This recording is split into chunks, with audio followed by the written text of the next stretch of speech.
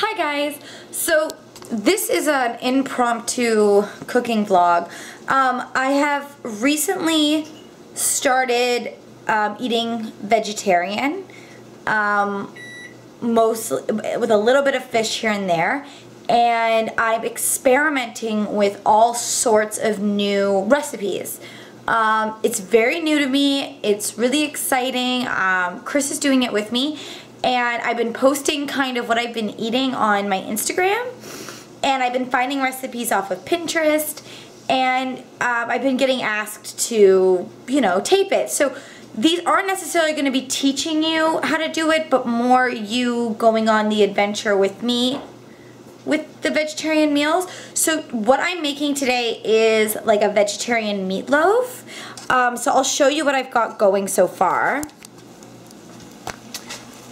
Okay, so in this pan right now, I sauteed one red onion for about 5 minutes, and then I put in a can of kidney beans, a can of black beans, a small can of corn, and I put in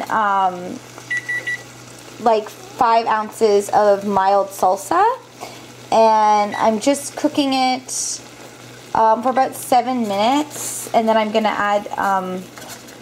add cayenne, chili powder, cumin, oregano, and salt and pepper.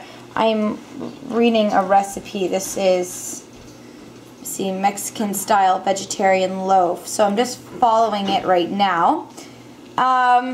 Yeah, so we're gonna see how this goes and see how this turns out. I will be back to show you when I'm on my next step.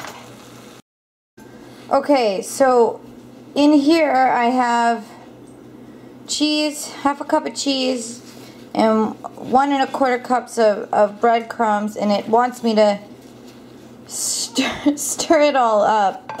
Oh my gosh. It makes so much. Like, Chris and I are gonna have so much food. It says to combine in a large mixing bowl breadcrumbs and cheese, and then form it in a loaf pan. So I'm going to stir this all up and then form it into a loaf. Okay, so here we go. Here's the loaf. I was smart and I put on some gloves to form it. It stays together really well with the breadcrumbs. This is a 9 by 11 baking dish. You can use a loaf pan, but it says to use a baking dish, and I find that'll be easier to cut it after. And I probably said to use it because it yields so much. So yeah, I have to bake this at 350 for half an hour. In the last 5 minutes, I'm supposed to put barbecue sauce on top. So I'm gonna do that, and then when it's done, I will let you guys know how it is when we do a taste test.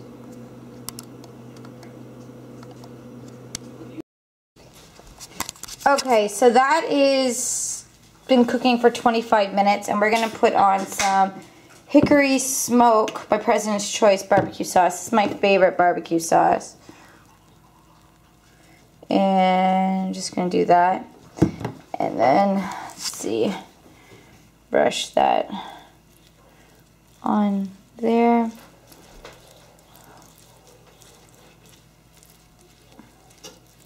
So I'm going to cook it for another 5 minutes, and then it says to let it like stand for 5 minutes because it's got to set. So I'm going to cook it, let it stand, and then we'll slice it up. It's amazing and looks really good, but as I'm slicing it, even after I let it sit for almost 10 minutes, it isn't staying together as well, so I really think that you need to leave it for longer than 5 minutes. So when I make it again, I'll probably let it sit tented with like tin foil or something and let it sit for like a good 15 minutes. I'm gonna serve it like this anyway because Chris is starving and so am I. But yeah, as you can see, it just kind of like it stays together, but it doesn't stay in solid like form, you know what I mean? So I'm gonna get it plated and then we're gonna do a taste test. Okay, so I actually thought it would probably be really good with a little bit of sour cream. So this is like no fat sour cream, and then some cucumbers. So, hi Chris. Hey. So he's gonna try it and let us know. Try it without sour cream first, just in case people don't eat dairy. That's true. That's a good point.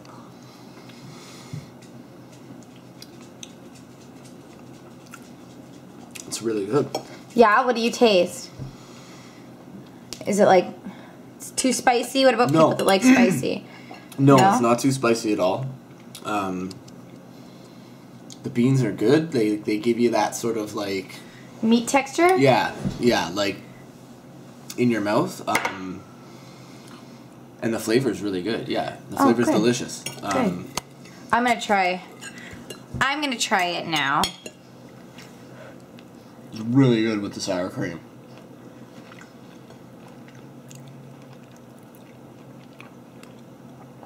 That is amazingly delicious. Now, if you're not huge into spicy, this has a little bit of a kick to it. Not enough to kill you. Like, I'm talking like mild. What I did in the recipe, it calls for a can of green chili peppers.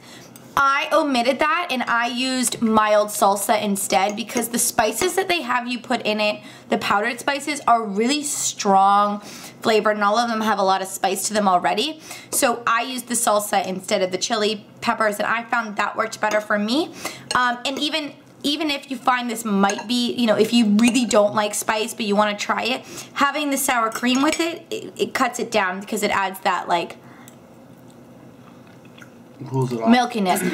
And I really like it with the hickory barbecue sauce as opposed to regular barbecue sauce. The outside got like a nice crunchy Oh good, the ends just like a meatloaf? Yeah, just like a normal meatloaf. Yeah, so Wow, I think this recipe is fantastic. I definitely give it, you know, I give it an 8 out of 10. And yeah, it's definitely going to be a keeper. So I will have the link to my Pinterest below if you want to follow me on Pinterest. I'll also have a direct link to this recipe if you want to give it a try. It's easy, it's quick, it makes a meal for a whole family. So definitely give it a shot and let me know what you guys think of this series. And if you're vegetarian and know of any great, you know, tips and tricks, please comment and leave them for me below or even email me. My email will be provided below. But I will see you guys in my next video. I love you. Bye.